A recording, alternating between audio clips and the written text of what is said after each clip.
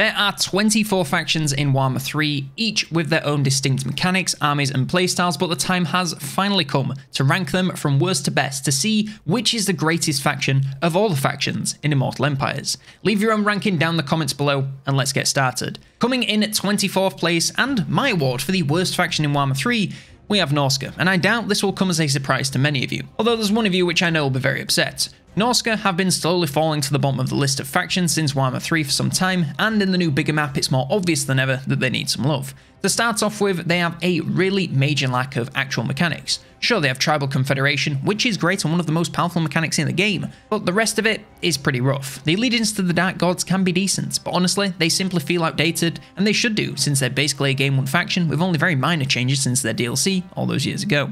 And on the fact they're now sandwiched between the Empire to the south and the many flavors of Chaos to the north, unless you start looking submissive and vassalable, you're going to be dominated whether you like it or not. In battle, they're fine, but they have a very basic roster that doesn't really offer much variety for builds. I mean, they literally have a single lord choice when you aren't using legendaries. If that doesn't scream how much they need an update, I don't know what does. They do have some strong areas like the monster variety, decent laws of magic and their high speed, but they still lack in a lot of areas, making them feel a bit like beta testing.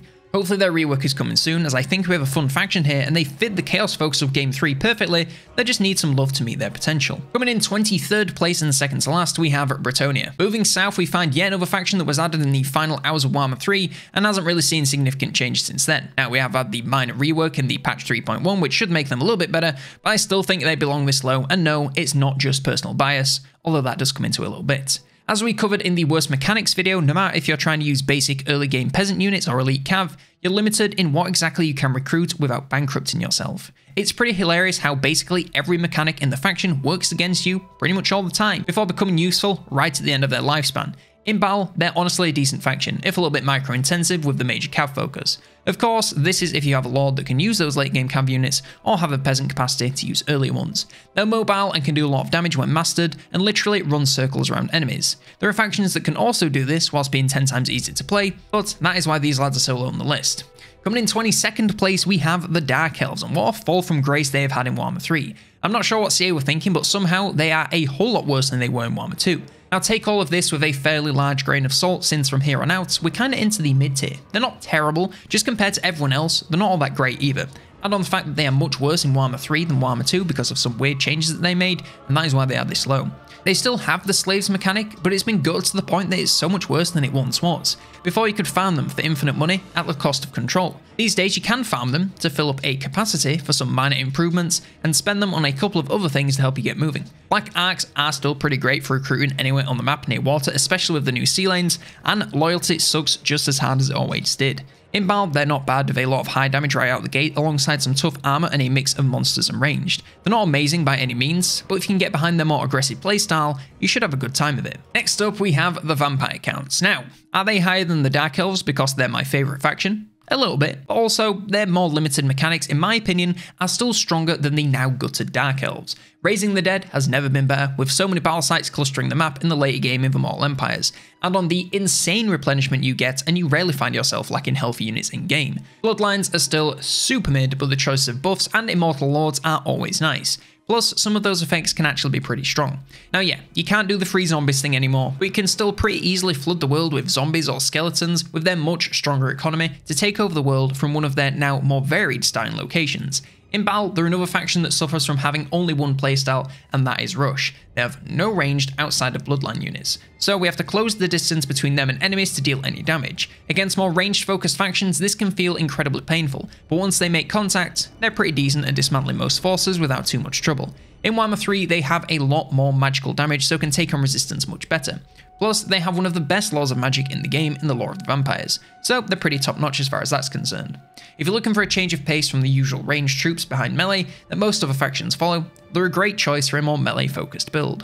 And if you haven't tried them since Warhammer 2, despite being this low, I think they've improved a lot in Game 3. Moving on now to the Ogre Kingdoms. Following the tradition set by the Warriors of Chaos all those many years ago, the Ogres hit the scene as the pre-order bonus for Warhammer 3, and are a pretty massive disappointment to say the least. Now, don't get me wrong, they're nowhere near as bad as the Warriors were for all those years, but they're just not great, especially considering how cool they should be. They just feel half-baked in pretty much everything. The meat mechanic is super basic, and the bonuses you get from it are mediocre at best. Ogre camps are cool and would make a lot of sense, but the weird capacity issues make them a bit more of a hindrance than they should be.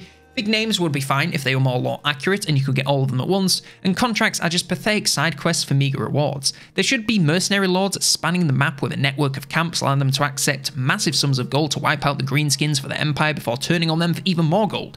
Meat should be a mechanic like Grom with his cauldron, offering all kinds of bonuses depending on what he cooks. The foundations are there, they just need something on top of those to be great. In battle, they're better, with a range of Ogre units playing alongside monsters with some Noblars, and they have a very distinct hit and run playstyle with their considerable girth. Some areas could use some padding to make them feel complete, but they're at least playable in the state they're in, so no real complaints here. If you like thick boys and lots of charging, you're probably going to have a lot of fun with the Ogres. Next we have the Demons of Chaos, and do we really need to go into detail? The once secret final faction in Warhammer 3 at launch are now one of the least interesting factions we have, and it's not even because there's only one legendary lord.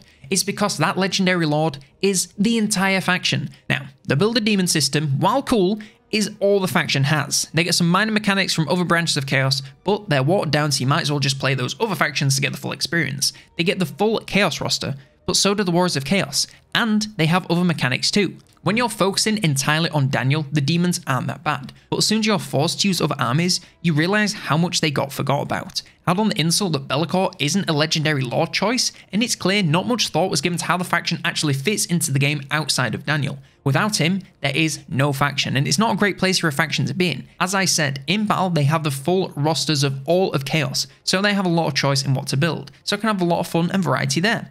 But like I said, just play the Warriors of Chaos instead. You get the same roster, but some actual mechanics to go with it. Next we have the Tomb Kings, and they haven't really changed since they hit the scene way back when their DLC came out, so it's impressive they managed to hold on to such a mid-level of power for so long. They have a very unique style of play where they have very low expenses as well as passive income, so end up slowly building up into a snowball into the late game when they can have massive armies full of powerful units without needing to pay for them. The Books of Nagash offer them a nice side quest to go around the map collecting, and the Mortuary Cult gives them some fun crafting to do through all the game. The only real problem they have with their gameplay is it's pretty limited to the desert, so attempting to move out of it is a massive challenge as well as a little bit pointless. All their best lands are there with the Great Pyramids, so why would you go anywhere else? Unless you're Ketep, of course, and you have no choice. Poor fella. Honestly, it's hard to find lots to complain about for the Tomb Kings. Like I said earlier, we're into the mid factions here, and that's what they are. Very middle of the road decent without being super overpowered in any area. The same can be said for Baal, where they have a decently varied roster with lots of skeletons and constructs for a cool undead feel without ripping off the vampires. Just one generic lore type is a little bit sucky, but aside from that, the roster is a decent size and has loads of units that are fun to use. The constructs and artillery are some of the coolest units to look at in game and bring the power just as much as the style. If you're into the vampire counts but want a few more ranged options, then these are a great pick to scratch that undead itch. Next we have Cathay. I don't really rate them very highly, as is pretty obvious by their position. Honestly, the most powerful thing about this faction is the legendary lords, and as we said with Daniel, that isn't enough. Your faction needs to be able to stand on its own without legendary lords. Now thankfully, they do have other mechanics aside from just the lords, but they're nothing all that special. The Great Bastion is just waves of chaos throwing themselves at you periodically, giving you babysitting duty for the northern area of Cathay. Harmony makes building up your faction into a faff, with every aspect needing to lean to one side or the other to keep things moving optimally. The compass is alright, but it's just a set of 4 buffs, so nothing massively interactive there. And the Ivory Road is also alright, but it's a very generic mechanic that's already been stolen by the Chaos Dwarves, and honestly, it makes a lot more sense for them, and they do it better. I also think that this is the way training should be done by every faction, but that is a separate conversation entirely. They're not necessarily a very weak faction, but they are very bland, and if you ask me, that's almost worse. In battle, they're a little bit more exciting with lots of gunpowder and some pretty fun laws of magic, but again the lords are some of the most exciting and most powerful units, and you get one per faction, which makes all other armies feel a little bit lacking. If you like blowing stuff up en masse and sturdy front lines, then they're a decent pick. They're kind of like an alternate to the Empire, but with a little more monster versatility and a lot less units. Coming next, we have Slaanesh, and if you listen very carefully, you can probably hear the Great Book of Grudges screaming at this placement. I just don't think Slaanesh are all that great. Now yes, I do have to address the seduction mechanic because it is pretty good, and I should also quickly mention that we're now getting towards the factions that I would also consider to be pretty good. Seduction can let them make friends with and eventually vassalize basically any faction in game, which can be super strong when pulled off against a very powerful enemy, but isn't it a lot easier and also more cost efficient to just wipe out the faction entirely and have all the gold that those lands make for yourself like any other faction in the game? I mean, it is a cool gimmick, and for role-playing purposes I get it, but practically I find it a little bit pointless. Seducing units pre-battle, however, is pretty fun, turning enemies against themselves, and devotees and disciple armies aren't too bad, and everybody loves a cult. In battle, Slaanesh is another faction that is very strong, but only if you can play them right. With all their cav and chariots, they can end up being a micromanagement nightmare, as you have to stay on top of units and keep them moving to get your value. Their roster is decent and powerful, as well as their unique lore of magic, but they're just a bit harder to use than most, making their average efficacy for your average player a lot less than optimal. If you like hit and run and lots of cav and chariots and a few monsters, then you'll probably have a lot of fun here. And coming on top of Slaanesh, wow, that is not how that meant to come out. And next we have Nurgle. I mean, you know how to do it to him. Honestly, for me, Nurgle and Slaanesh are probably pretty much tied in terms of power, but I just had to put Nurgle ahead for a couple of reasons. First up, personal bias, it's my list. Secondly, he's a lot easier to use in a lot of aspects. On the campaign side, his mechanics are super unique and it can be a lot of fun. Crafting and spreading plays gives you all sorts of bonuses and can seriously change the outcome of a battle if you use the right combination of symptoms. Their unique cyclical buildings make them a very weird faction to build up settlements as, and can make them feel a lot slower than some other factions early on. Once you do have a few cycles going on, however, recruitment pools fill up and you can recruit full armies in a single turn if you have enough gold. Of course, you also have corruption and cults like any other branch of chaos, and they're all on brand with Nurgle and offer various bonuses that work perfectly with the playstyle.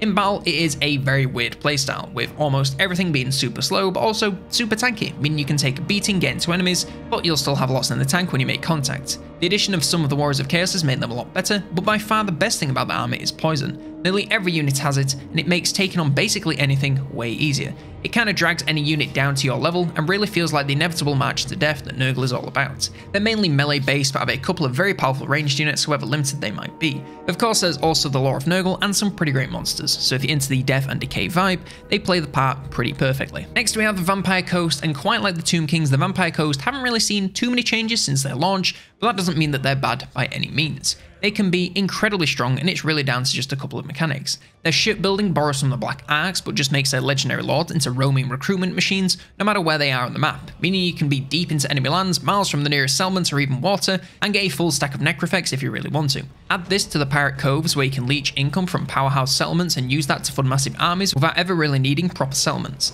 And you can take settlements too for pure income purposes to print gold without needing to worry about recruitment. Not every mechanic is a hit, of course, with Infinite and the Piece of 8 feeling a little bit underwhelming compared to the rest, and don't even get me started on loyalty. By far though, the thing the Vampire can't nail is theming. When you play as them, you really feel like you're playing as a faction of undead pirates. This extends into battle with their roster of gunpowder and monsters, all with that beautiful undead sauce layered on top for even more perfect theming. With these guys, you don't need front lines, since you can sling so much lead at enemies, they won't be able to see your army for all the smoke, never mind survive to take them out. Crank up the shanties and take to the seas. If you like undead pirates, this is the faction for thee. Next up we have the Wood Elves, and the Wood Elves have arguably one of the best glow-ups the game has ever seen to date. Long were they one of the worst factions you could ever hope to play. These days they're incredibly strong at what they do, and what they do is very specific. With the magical forest now spread across the entire map, they're more global than ever, with their deep roots allowing them to zip around the map in a single turn to take over every forest on the map for massive rewards. Being limited to the forest does mean anything outside of them is next to impossible, as well as basically pointless, so you are locked into one very specific playstyle every time you play as them. But that playstyle of taking over a forest and then cleansing the area around it, they do it very well. And the bonuses they get from having all these forests cleansed and awakened stack up fast and make them into a real snowball that's next to impossible to stop. In battle, they rely mostly on their super powerful archers to sneak around and dismantle armies before they even know what's hitting them, combined with powerful tree spirits and monsters to disrupt and terrify anything that remains. If you're into skirmishing and a very aggressive playstyle of all attack with little defense, these might just be the faction for you. The Lizardmen are somehow simultaneously the faction with the most DLC content, but also the faction that needs a rework possibly the most. Their base mechanics, before you get anything interesting from Lords, are very bland and don't really give them much help until much later into the game. So why are they so high? Well, despite their basicness, they still somehow manage to be a pretty strong faction. Their DLC Lords, with the exception of one special little guy, are pretty strong, especially Gorok, who manages to be exceptionally strong whilst also being exceptionally free. Wacky stuff. In battle, they have their real strength, and that comes from their truly massive roster. Before Chaos had their massive undivided roster, the Lizards had the biggest roster by far, and a wide range of units within that roster. They have massively tanky front lines, sneaky skirmishers, speedy cav, and of course a nice helping of monstrous dinos in all shapes and sizes. If you like overwhelming enemies with sheer mass and power, then few do it better than the Lizards, and have so much to choose from when doing it. They're also one of the best looking factions in the game, but that's just me. If the campaign was as feature dense as the roster, they'd be truly unstoppable, but as is, they're pretty good without being overpowered. Similar to the Lizards, the High Elves' base mechanics are pretty mediocre, but at least they give them some assistance pretty much all game, rather than just at the end of it. Influence for Lords and Heroes seems like a bad deal until you see some of the effects the more elite characters can bring. Plus, there's hardly too many things to spend it on since Intrigue at Court is about as interesting as historical Total Wars. At least their lords have decently varied mechanics and even start locations, with High Elves mainly concentrating on the donuts, but some of them spreading across most of the map for a bit of variety. Of course, in battle, High Elves are best known for a single unit, and that is of course the Sisters of Avalon. These ladies are hilariously overpowered, always have been, probably always will be. Most ranged infantry in the faction will fall into the very strong side of things, and while most lack much armor piercing, their range is unmatched at basically every stage of the game. They complement this with a decent array of sturdy front lines, a handful of monsters, and some powerful cav. If you're a new player to Total War and want a good faction to pick up and learn, High Elves have always been my recommendation. They're not too deep, so it's not very confusing, and their army is easy to use with a very laid-back strategy. They're not the most exciting faction in the game, but they're decently strong and a beginner's dream. Next we come to the Dwarves, another Game 1 faction, and this one has actually seen some changes with minor reworks here and there, but they could still use some love to get them on the same level as the others. In campaign, they're all about finding grudges and settling them by any means necessary. As is, the current system is very forgiving, since having a lot of grudges doesn't really have a massive penalty, so you can kind of just play and ignore grudges for the most part. Aside from this, they have their forge with all kinds of powerful items, including their unique runes, which can give them some added strength. As for legendary lord mechanics, there's nothing too crazy, with Belegar's quest for 8 peaks, and Thoric's item collection offering some nice but not essential buffs and bonuses. In battle, Dwarves are one of the easiest factions to pick up and play, since they are the best turtling faction in the game. They have a very slow moving roster paired with massive ranged firepower in their artillery and of course ranged infantry. Their front lines are super tough and their leadership is nearly unbreakable, so they can sit up in a corner and pick armies apart before they even get close against insurmountable odds. If you struggle with micro, then they are a great faction to pick up and play, with very little gameplay needed during battles. Kislev are kind of like the Empire of Warhammer 3, since they're meant to be the go-to faction when you first pick up the game with the prologue, but honestly, I feel like they're one of the tougher Game 3 factions to get your head around. Once you do understand how they work and everything gets going, they are actually pretty strong, but getting to that point can be a rocky road. So their mechanics are all pretty useless in the early game, with none of them really offering any bonuses to get you started. You have Devotion, which you don't really have that much of early on, so can't easily get bonuses from that. You have Supporters, which you need to grind to get bonuses on whilst also beating the AI. You have Atamans, which you don't even pick up until you take over another province, and they don't have any buffs until you pick up a few skills. And you have the Ice Core, which takes a lot longer to produce lords and heroes that admittedly will be more powerful right out the gate, but you're going to be waiting longer to get a hold of them, and you have to pay a lot more gold. Once everything is up and running, all these things give you lots of buffs and bonuses and can make your campaign much easier. It's just getting to that point takes a long time, and until then, you'll be struggling with not much help from anything else, or whilst being the wall keeping chaos out of the old world, and you don't even have an actual wall unlike some other factions. In battle, their roster is pretty versatile with a lot of hybrid weapons units, meaning you can spam almost anything and be effective in melee as well as ranged. That being said, being jacks of all trades leave them feeling a little bit like masters of none, with many units feeling underwhelming in one or both of these areas. Of course, they have Bear Cav, so that's pretty rad, and yeah, they're also pretty strong and have some great lords of magic on their side, so it all evens out. I don't think they're one of the easier factions to pick up and play, especially in Immortal Empires, but once you're comfortable with the game, they can be a great stepping stone to harder factions, since they require a lot of maintenance to stay at their eventually high power level. Going from the new version of the Empire to, well, the actual Empire. Ever since their rework with Marcus, I felt the Empire have been a nearly unstoppable faction in the Order tide, and while they're not quite as powerful when played by the AI these days, you can still dunk on AIs pretty easily when you take the reins. Now, the main power of the Empire comes from Imperial authority and prestige, and hilariously, 2 of their legendary lords can't even make use of this. This allows you to build up fealty with the other Empire factions in the old world and confederate them all under one banner, with very few repercussions on yourself. Festus being in the middle of the Empire does mean some factions get wiped out early, but all that means is you can chain res them for easy fealty and collect those semi-legendary lords and some of the elect counts even faster. Now, the 2 lords that don't have this system, Marcus has always had a rough time, and that's still true here. Volkmar isn't as bad, but he certainly does not have it as easy as he did when he was a Reichland boy. The army of the Empire is similarly strong, and it's all about versatility. They really do have something for almost any occasion, with strong front lines damaged, powerful ranged infantry, explosive artillery and war machines, and of course powerful and even monstrous cav. The only thing they lack is actual monsters to beef up those front lines, but you don't really need them. Now, are they the most beginner friendly faction? Probably not. Some of their mechanics are a little bit fiddly on the campaign side of things, but if you're coming from historical, then they are just about the closest thing you can get to Empire 2, so you might as well enjoy it until then. Next up we have Siege, and Siege might just be in second place for the faction whose mechanics fit best with the theme, since when you play as them, you're literally just meddling with the strings of fate and partaking in moderate amounts of trolling. They can teleport around the map, move winds of magic around own regions as you please, and do all manner of wacky things with the changing of the ways. You can literally just steal settlements and there is zero counterplay to be seen. It's hilarious. Add on to this the usual cults and manifestations of chaos, and you have a faction with a surprisingly large number of mechanics for being added on launch. On the army side of things, Siege really benefited from the Warriors of Chaos units being added to their repertoire and giving them a lot more options for front lines. They're the most ranged focus of the Modern God factions with a lot of options for all stages of the game and types of enemy. And of course, since it's Chaos, there's tons of demons and monsters to keep things interesting. Since it's Siege, there's also plenty of magical power, so if you like fire, explosions, and chaos in one of its truest forms, these are a great faction for you. Another faction to have had a glow up semi-recently as far as content drops is concerned is the Beastmen. Once the worst faction by far, and now one of the best. The Beastmen are one of the few true Horde factions left in the game, and they make the most of that fact. None of their units cost recruitment or upkeep, meaning all of your gold can be poured into Horde buildings to recruit the most powerful armies you possibly can in your quest to raise the world. Their Herdstones mechanic keeps things moving and interesting, giving you some direction other than just raising everything in sight in exchange for marks of ruination. Dread is also earned constantly to upgrade the faction and increase unit capacity to fuel those late game units as well as confederate the other beasts. And all of this is under the ever-present time pressure of bestial rage, meaning you have to keep battling to fill the bar and keep your army performing at peak. In battle, there are few factions that do hit and run better with their high speed and packed monster roster, making running over most foes into a breeze. They have mass and speed seen in few other factions and can use monsters in some extremely creative ways to get the most out of them. If you can get behind the constant focus on attacking and fighting and lack of settlement gameplay, it can be a very fun faction to just turn your brain off and return to Monkey. Next up we have Khorne, and honestly the Khorne and the Beastmen are pretty close in my mind since they essentially have the same gameplay loop of constantly fighting to maintain momentum, but Khorne is going higher since they feel like more of a complete faction alongside this. For one, they can take settlements and have a very unique method of doing so to keep up with their trail of destruction. Piling the Skull Throne higher and higher gives you excellent bonuses to keep moving, and they of course have the usual manifestations and cults to round them out. In battle they keep the focus on attack with a great mix of demons and warriors that focus entirely on damage output with little regard for their own lives. You have great front lines, monsters, cav, and even one of the coolest artillery units in the game. Plus, they're the only faction in the game that gets stronger when used with the Blood Pack, so that's some extra value right there.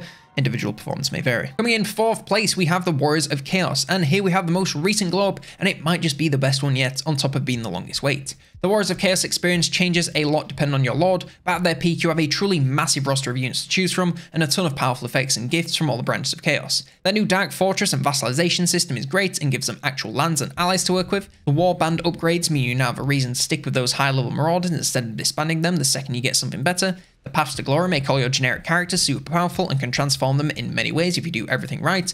Top it all off with some Dark Authority to make everything cheaper and heal faster, and you have a damn powerful faction. As I said, in battle, you have a huge undivided roster as well as the OG Warriors of Chaos units, plus a tide of new units from all areas of the Chaos Pantheon. You have a ton of front line to choose from, plenty of cav and chariots, and then a shed load of monsters of all shapes and sizes and colours to keep things interesting.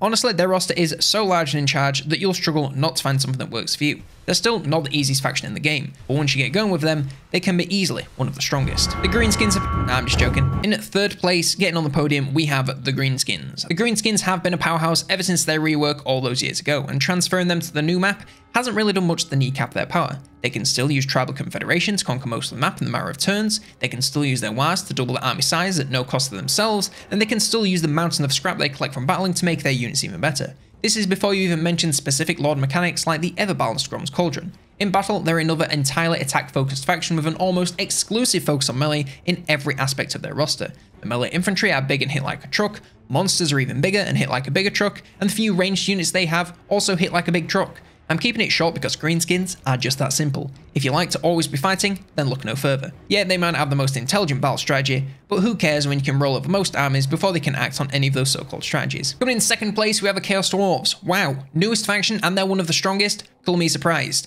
Now, it's no secret that the newest factions Warhammer 3 often feels super strong, but the Chaos Dwarves, they really are just that good. Their campaign is one that's a little bit finicky to get going, but once it does, man oh man does it get going.